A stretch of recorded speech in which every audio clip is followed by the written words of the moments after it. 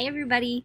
So I'm here to teach you how to make a custom background. So on your screen in Microsoft Teams, you will know that they have all of these different settings. A lot of you guys have been playing around with setting these backgrounds. So if you have this feature already, I'm going to walk you through how to do the tutorial using a Mac-based computer.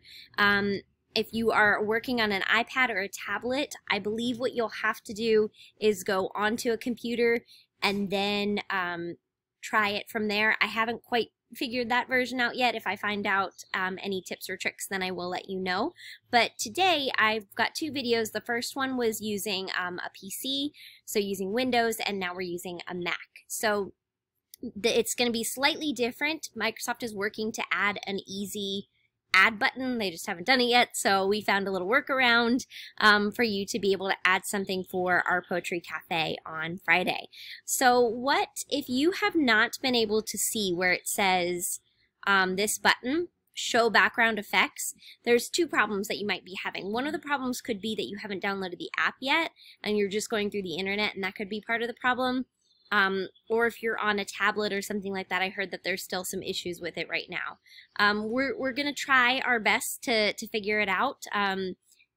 We just got to be patient. You know, Microsoft is adding these new features and they're not 100% ready for everybody, and some of our computers are not set right, and we've got all those different things and problems. So in our math meeting tomorrow, if you want to play around with this and you want to try your own images, feel free to. Just make sure that they're appropriate, make sure that they're you know, friendly and not going to offend anybody or hurt anybody's feelings or scare anybody or anything like that. You want to make sure that they're appropriate for school and things like that. But if you want to test it out tonight and try it out and see if it works for tomorrow, that will be an option that you can totally try.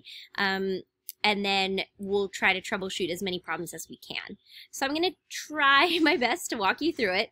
I will link two things. I will link the code that you need as well as the article that I found this on. But what you're going to do is you're going to need to go to your connect to folder. So on Mac it's a lot different. On a PC you can just go to your computer and find it. Basically, this is where you're going to end up going. So it's quite the steps, but there is a shortcut. So what you want to do is you want to go while you're in your, so on a Mac, we have all of these buttons down at our disposal. You want to go to Finder, and that's where you find all of your documents, all of your pictures, all of that stuff. So from here, you're going to go to the Go menu. So click to go, and then you're going to click Go to Folder. And basically, this link here, which I will forward and I will send to you, is going to shortcut that. So instead of having to click on all the different files, this is going to allow you to go straight to this folder. And it's going to be in your library, application support, Microsoft Teams, backgrounds, and then it goes over to uploads as well. If you click go, it's going to shortcut you through having to go through all of those different folders that we were just talking about. So this is the one that I had just added. Let's say I want to add a new one. So I'm going to go, let's say I searched and I saw this one that I liked. I was searching for poets. I was searching for cafes. I was searching for restaurants. I was searching for stages, things like that, because that's what we're going to be practicing, is our Poetry Cafe. So we want to make sure that it's in line with the theme for Friday. So let's say I like this image. I'm going to right click on it and I'm going to click, oh, this one doesn't have it. So sometimes you'll run into that problem where it doesn't have the image. So what I want to do is when I click on it, sometimes it will bring me to a website, and then from there we can right click and open the image in a new tab. Sometimes we don't want to click on those pictures though, so try to find one that will allow you to say, and this one doesn't either, oh my goodness, they want you to go to their pages. Okay, so let's just go, we'll go back to the one that we were just on. Click that, and then you want to right click, copy image, or save image. I'm going to save my image, and I want to save it to my desktop. So it's already set to save to my desktop for me, or I can click desktop over here, and I'm just going to save it right to the desktop. Once I go back to the folder, so I left the folder open, that uploads folder that you just shortcut to, and here's my picture here.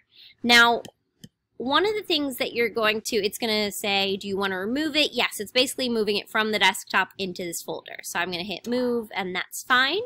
One of the things that as I was looking at this is this picture is 400 by 250.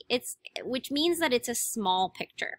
So what you really want to do if you want to get super fancy and high-tech with it is you want to click on tools and you want to change your size to be large. And what that's going to do is it's going to make sure that you have a better picture, higher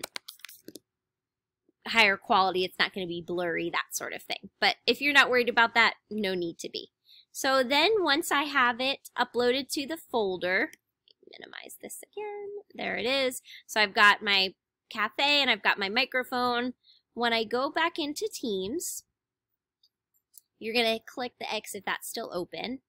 Click your three dots, show background effects. If you scroll down to the bottom, it should be there. You can see one of those images that wasn't working right.